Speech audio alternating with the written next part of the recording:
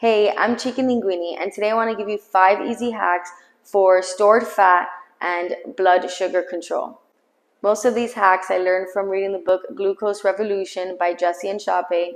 She also has her Instagram at Glucose Goddess, and it is a wonderful site for a lot of information on blood sugar control. And this is information great if you are diabetic or non-diabetic. Your blood sugar and your glucose still is affected whether you have diabetes or not. It is something that it controls everybody, and you'll be surprised of how much control it has over you until you start doing these hacks and you realize that you start feeling better and you're like, wow, I can't believe everything was controlled and linked to my glucose and my blood sugar. So I definitely recommend reading the book, give her a follow on Instagram, and listen out for these 5 hacks.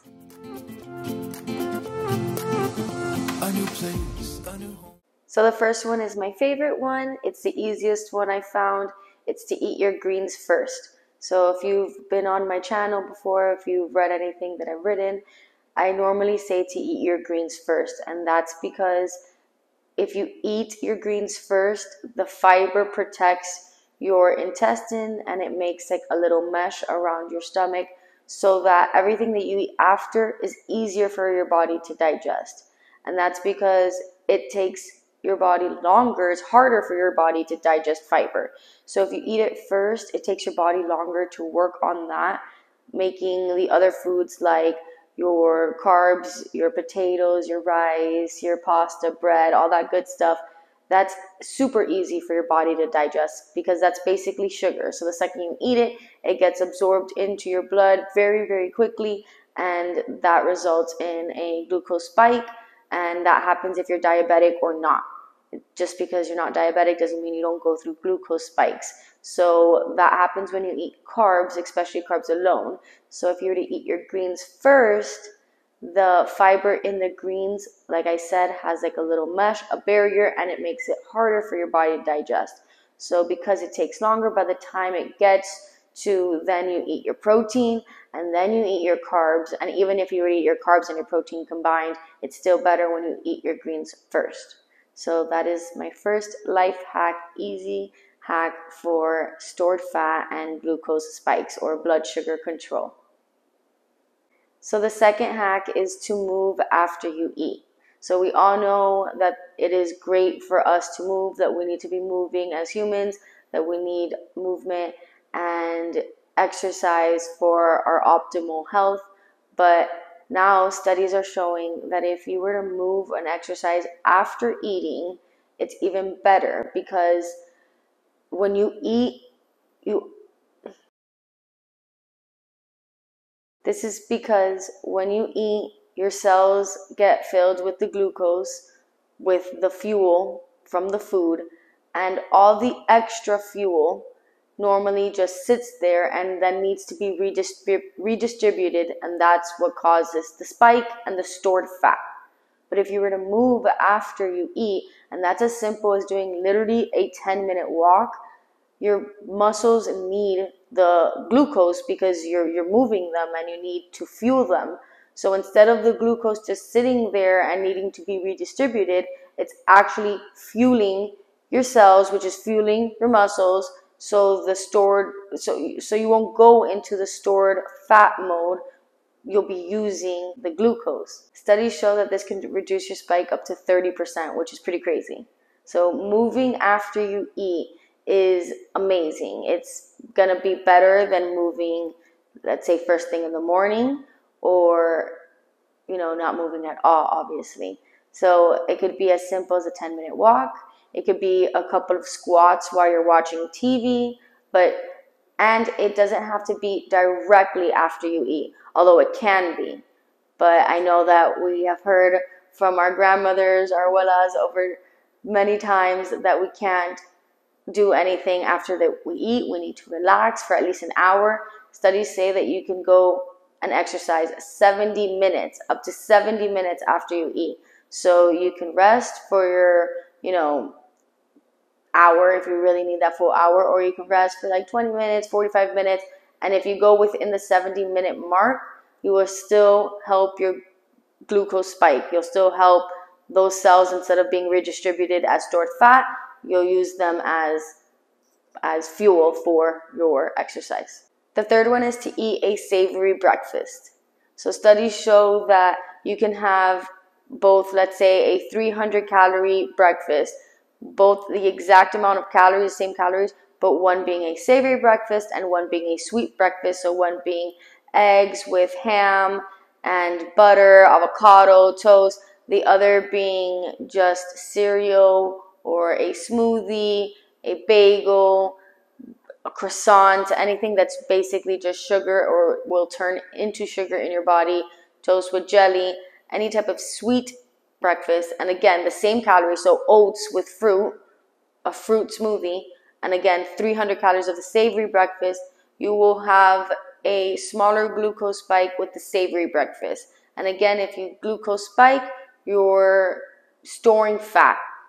So if your goal is to get rid of stored fat and to lower your glucose spikes and to control your blood sugar, having a savory breakfast is the way to go.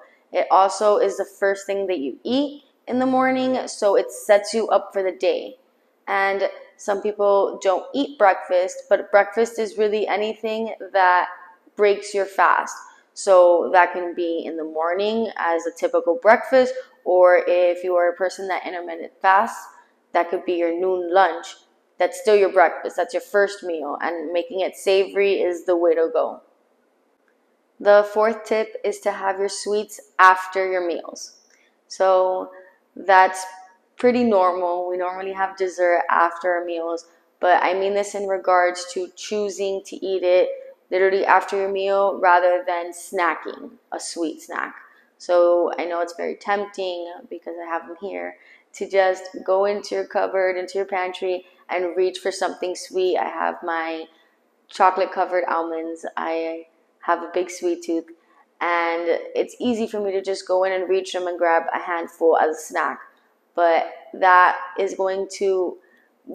same amount of almonds and calories and chocolate is going to have a way worse effect on my body if I were to have it in the middle of the day with nothing in between, rather than having it directly after my lunch or my dinner.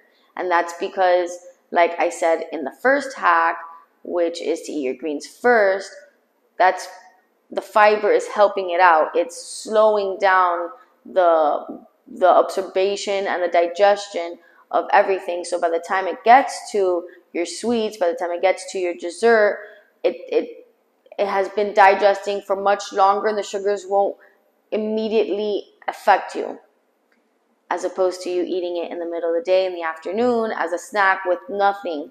There's no fiber there, there's no mesh, and you're just going to immediately get the sugar into your system. You're going to feel great for a little bit, and then you'll have that crash.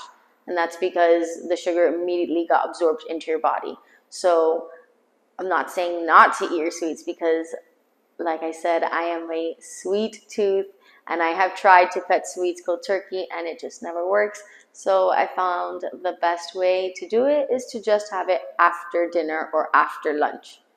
And the fifth tip is to have vinegar in a glass of water if you're going to have something sweet or something carby alone. So it happens when, I know I just said make sure to eat your sweets after dinner or lunch, but sometimes it happens when you're at a birthday party and you just have a slice of cake and there's nothing that you can do about it, or you're on the go, you're at the airport and there's nothing but a coffee shop and you get a bagel or a muffin for breakfast. Sometimes it happens, and the way to go about it to reduce your stored fat, to reduce your glucose spike, and to control your blood sugar is to have vinegar in a glass of water alongside it.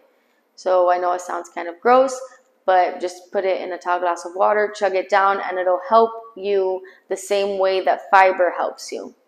And this tip also goes hand in hand with walking after your meals. So if you're going to eat something like a slice of cake at a office party and you want the cake, there's no going around it, you haven't eaten lunch, or it's been over an hour that you've had lunch, If you have the slice of cake and then you go up and down the stairs or walk around the building a few times, it'll help you, just like having a tall glass of vinegar water will help you.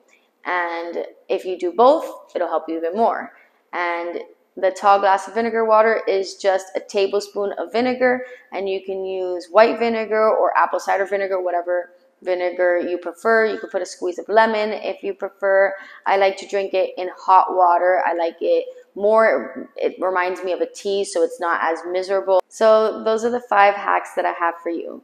Eat your greens first, move after your meals, eat a savory breakfast, eat your sweets after lunch or dinner, and have vinegar in a tall glass of water if there's no going around a cheat meal.